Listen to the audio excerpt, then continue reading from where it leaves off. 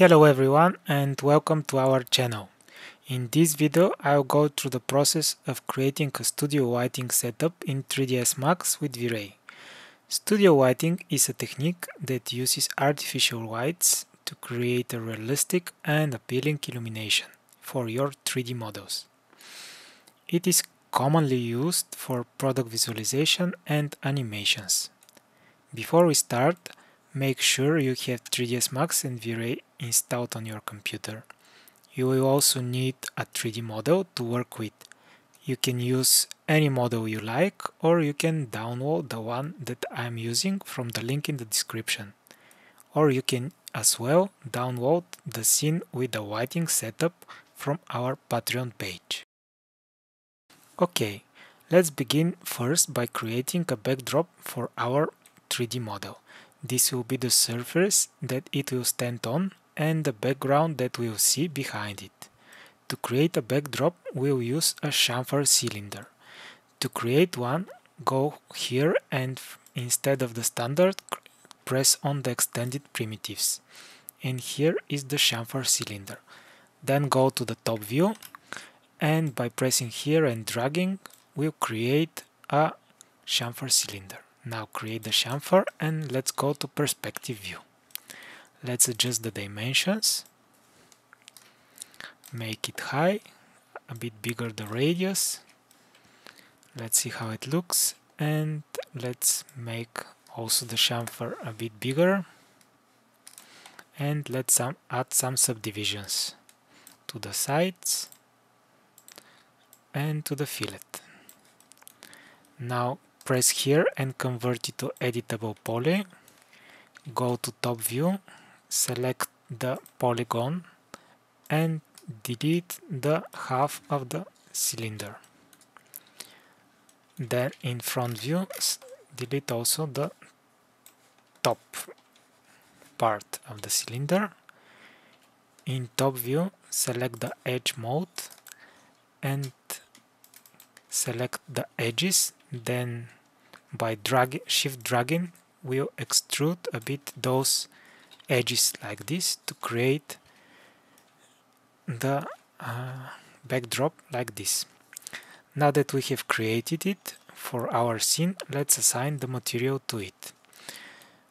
To open the material editor, click on this icon here or press the M key. But first make sure that we have selected the VRay render engine as our render engine, so that we can select also the VRay material. Okay, press here and go to VRay and select VRay material. This will be the material for our backdrop. To assign it to it, just simply drag and drop on the chamfer cylinder, and it's applied just like this. Okay, now that we have created it, let's add our camera to our scene. Let's create it in a top view. Go to the camera rollout and select VRay. From here, select the VRay physical camera and just simply drag to create the camera and its target.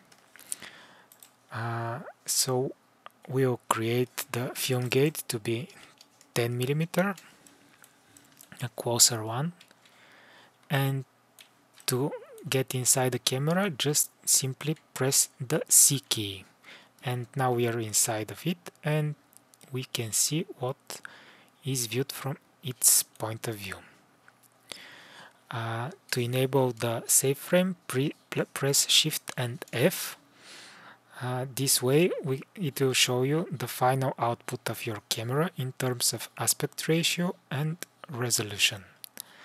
Now let's assign the resolution of our final render. I'll make it like 2000 by 2000 pixel in width and height, a square aspect ratio of 1, and now let's move the camera and a bit closer to our model, and also I'll move it a bit up. Let's also adjust our model in a bit like this to be in a more dynamic view so that we can see more of it. Okay, now that we have created our backdrop and our camera, it's time to add some lights. We'll use 4 types of whites: main white, view white, rim white and a backlight. Okay, the main white will define the shape and the shadows of our model. For all of the whites we'll be using VRay white, so go to the white tab and select the VRay from the drop down menu and select and create a VRay plain white. So let's create our main white. I'll make it a bit smaller so that our shadows are a bit sharper. So make something around 1 meter by 1 meter rectangular, and let's adjust it. It should be like something like this, a bit perpendicular to our camera.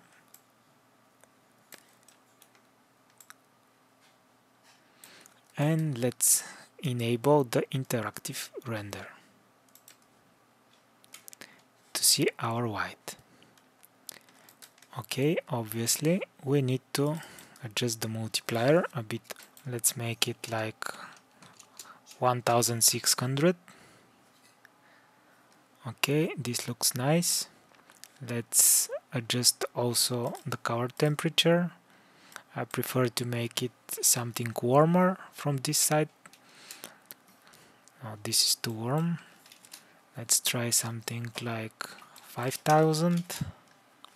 Yeah, I like this one. Okay, from the options, let's enable the white to be invisible and let all other ticks like this. Okay, now to create the fill white, this is the secondary white that will fill the dark areas and add some variation in our whiting. It is usually placed opposite to the main white, so create a copy and call this one fill white.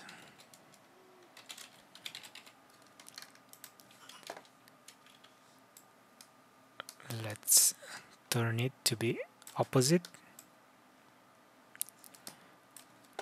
And let's rename this one to be main white. And let's disable it to see and adjust the fill white. Okay, this one should be a lot less strong. We don't want to have double shadows, so it should be only from one side, and also the temperature to make it like cool white, something like 9500. Also to be more soft, I'll make the white bigger. In this way it will add more white to our scene and make the shadows softer. But we don't need any shadow, so I'll move the white a bit to the back, like this.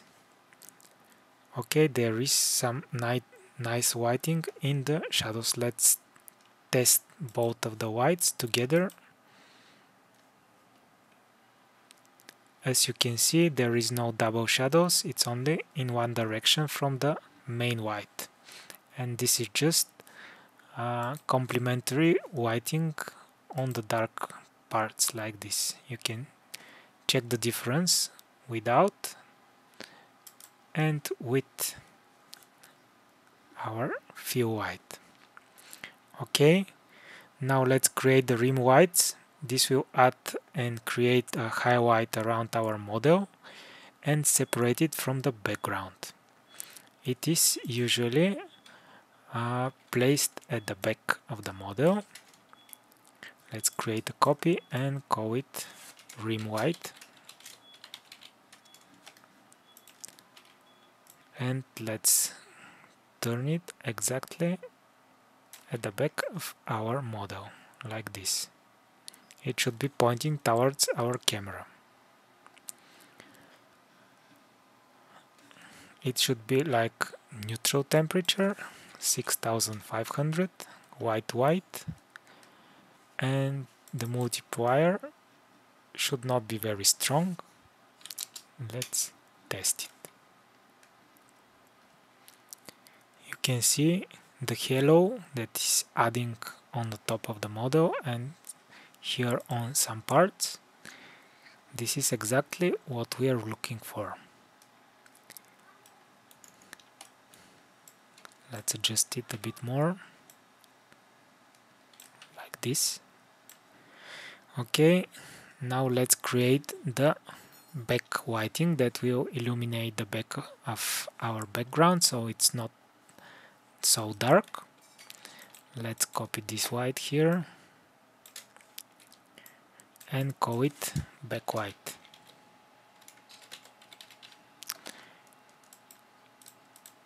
It should be as well neutral white, like this, and it should be pointing towards the end of the background.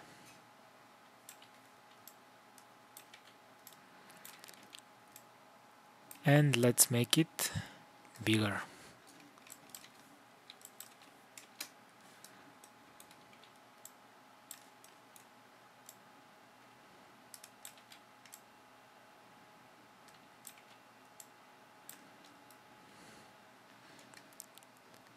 And also stronger.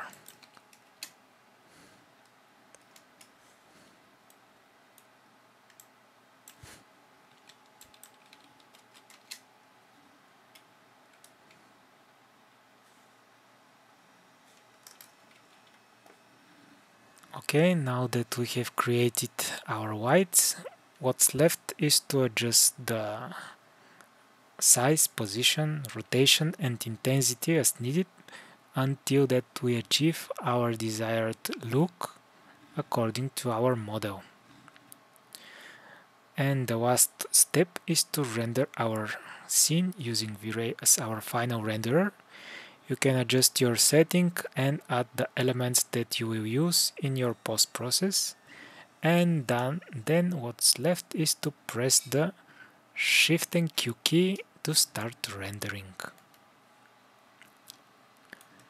And that's it. You have successfully created a StudioLighting setup in 3ds Max and VRay. You can use this technique in any 3D model you want to showcase it in a realistic and appealing way. I hope that you enjoyed this video and learned something new. If you did, please like, share and subscribe to our channel for more tutorials. You can also follow us on Instagram and LinkedIn. Thank you for watching and happy rendering! If you did enjoy anything in this video, then drop a like and a big thank you to everyone who does. If you haven't subscribed yet, click below and join us. We have some great videos coming up next that you don't wanna miss. Thanks for watching and see you in the next